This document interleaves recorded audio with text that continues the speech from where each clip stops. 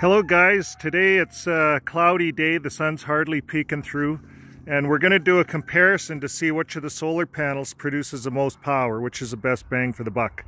So we'll go inside. The two big ones there are hooked together, 610 watts, bifacial on the roof and 100 watt there.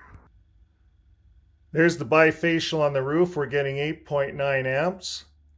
And there's the 600 watts together, we're getting 8.4 amps, even less. And the 100 watt is giving us about 0.8 amps, not even an amp.